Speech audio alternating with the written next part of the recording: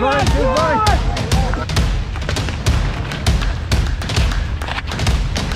Today. Oh, you alright, buddy?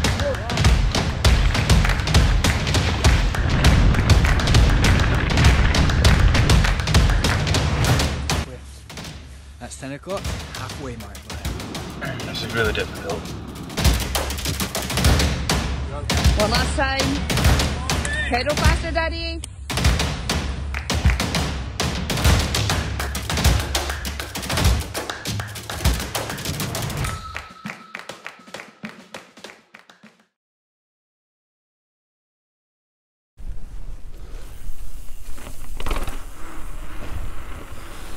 So the Strathpuffer is a 24-hour race held in the middle of winter in the north of Scotland, just north of Inverness.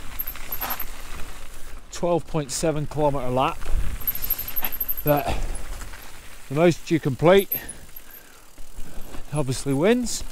A little bit slippy, and you can do it as a quad, as a pair, or as a solo. Clearly, two of those are a fucking waste of time. So you may be asking what it takes to go from this to this in just a few short months. Well, first you need an instigator. There he is. We've got Jay. Now, if there's a man who talks about his e-bike more than this man, I do not want to meet him. Graham, the silent assassin. The roadie has finally been shown the light. How would he cope with the tech? Stuart, a couple of years into his biking life, just had a baby, but managed to put the hours in. Bloody hard worker. And then Rich, one of my oldest and best mates. He forgoes training in lieu of his rock hard mental attitude. The question is, can he be broken? And finally, the two wee men, my pit crew. So to do the puffer, you need to do three things. Enjoy Type 2 fun, dress like a bell end, and train like a motherfucker. My training plan followed the Zone 2 or Maffetone method. Essentially, 80% of my training rides were to be at a moderately low intensity. This supposedly has some positive physiological impacts, but for me it kept me from burning out and allowed me to get loads of volume in. My main target was hours in the saddle per week. This presented an opportunity for some epic adventures around this beautiful country, a chance to get to know these lads better, and some weird side hobbies, like getting topless on a ride and sending videos to your mates. I ended up consistently getting 14 hours in the saddle every week. The only hiccups were when Finn went into hospital, we all got a 10-day flu, and I had a little heart scare. Which brings me on to my excuses. My bike was a hardtail. Let's not mention one of the guys who beat me was on a fully rigid bike. I only slept 2.5 hours the night before, and I don't think I ever fully processed 9/11. In any case, the training went well. I spent 165 hours in the saddle, 3,500 kilometers covered, and 60,000 meters climbed. And this is just one example of one of the epic rides I got to do. This one was solo, but not all of them were. We're gonna go on a really fun adventure. We're gonna go super fast on the ATV. We gotta go through that bit. That's a bit deep for Daddy. Daddy, let's go down that. Let's please help me go in it. Daddy gets wet feet, it's Lockie's fault. Lockie's an absolute trickster. If I get wet, I will get wet. It's my fault and your fault. It's a bad idea, Lockie. Oh well, we're in it. Oh, I got wet feet! Lockie, my feet are so wet! Oh. Oh my gosh. You trickster. You absolute...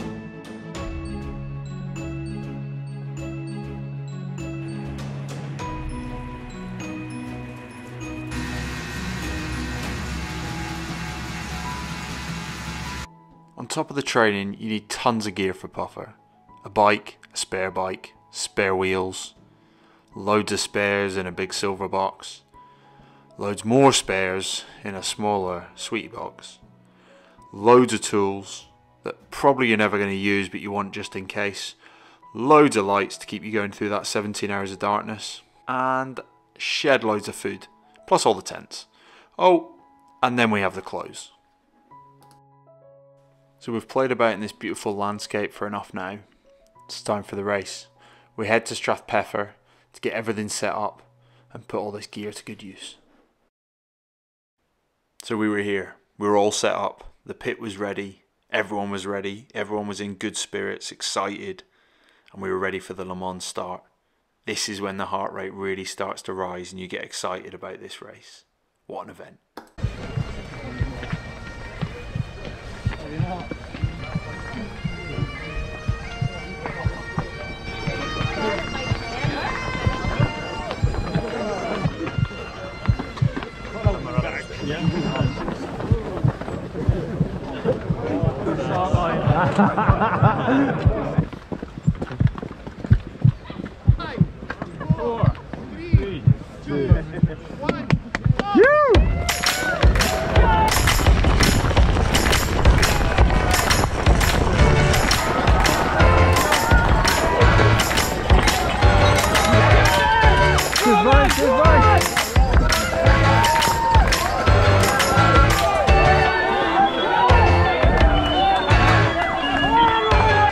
The course starts with a big fire road climb.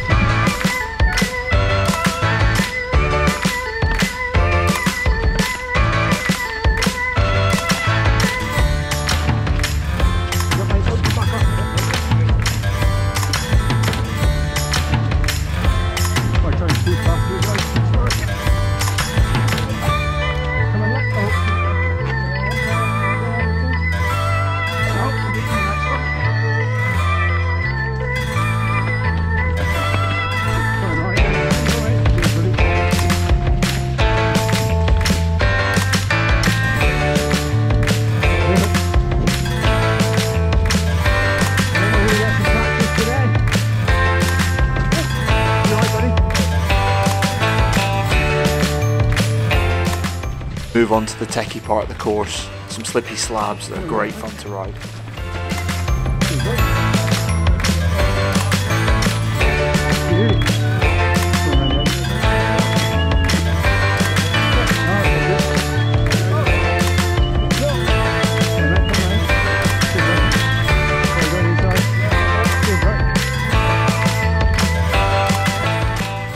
And some bloody steep climbs. At 90 kilos I do not appreciate 19%. The other boys are over 100 though, so they're really screwed.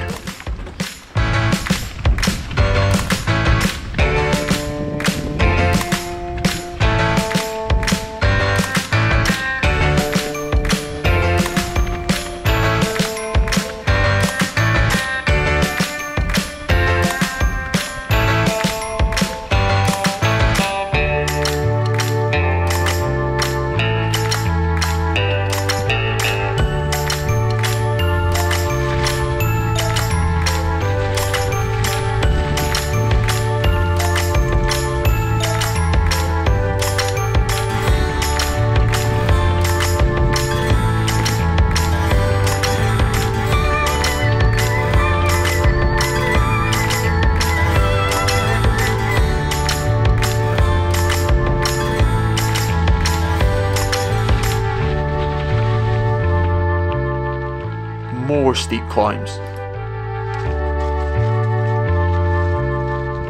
followed by some really off-camera muddiness that turned into an absolute bog at the end of the race. So good.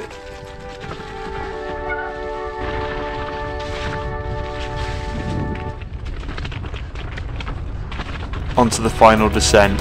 What a view, what descent.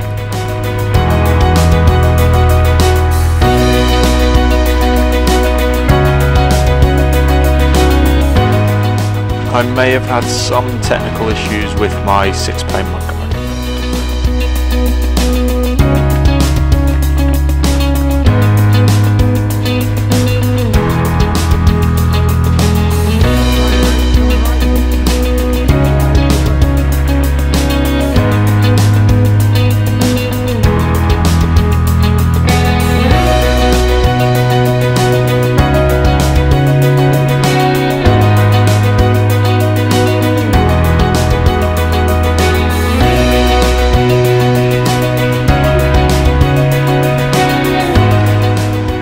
bib in for the lap and give it another go.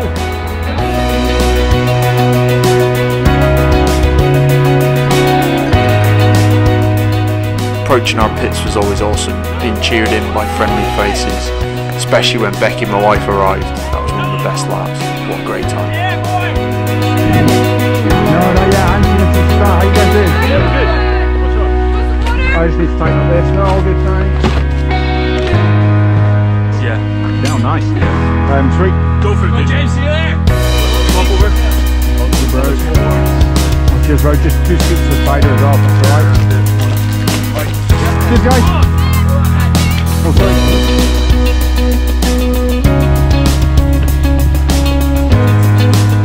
First lap in.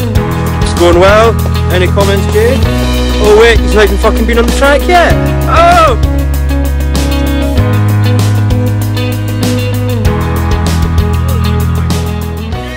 So a few laps in and the weather started turning nasty just before nightfall. The boys were like metronomes, punching out consistent lap after lap. As we moved into the evening shift, my morale improved. As I turned on my lights, a memory came flooded back. My son Lockie was helping me prep my gear. He was playing with all my lights, and it turned out he adjusted them all into random modes. That gave me a laugh. I knew everyone else was starting to feel it. I climbed from 10th to 6th position and started making some progress. 4 laps in. How you feeling, Jay? Like, I need to go to the toilet. I do not have this problem. I am like clockwork every lap. Right, there's your water bottle. We're feeling good, I think. Like Don't lie.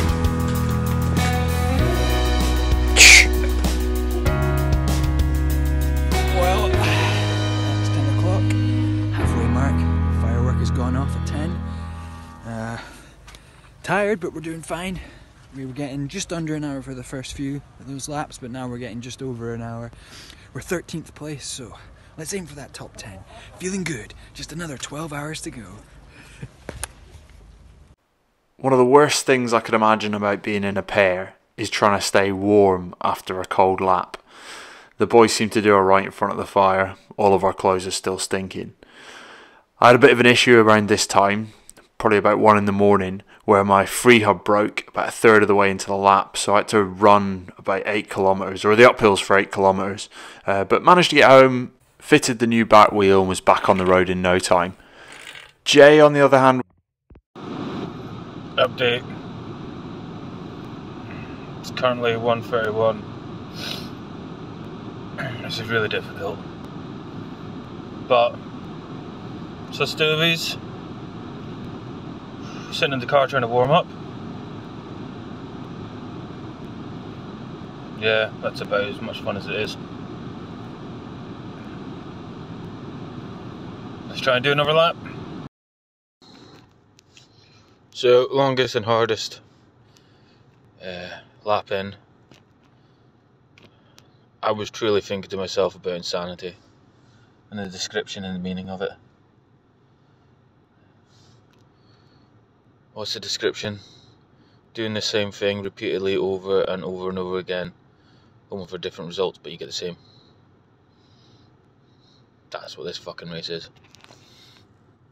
It doesn't matter how dark it gets, it always gets light again. The boys were doing an amazing job. Rich and Stu had climbed up to 9th position. Jay and Graham were looking good for 21st. I'd moved up to 4th position with 3rd only 15 minutes up the road. A quick brake pad change and I was back out again, but it was just too much for me. What a last lap though, loved it. One last time. Pedal faster, Daddy. So this race lived up to all my internal hype. After an 8-year sabbatical, I just loved it, loved every minute of it. And to ride with these boys was an absolute privilege.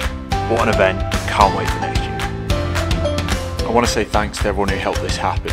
People behind the scenes worked a lot harder than us and don't get to actually do the race. Thanks to Pamela, to Becky my wife, to my mum and dad and to Lindy for the support on site. And Sarah, Linda and Laura for all the support behind the scenes. Cheers everyone.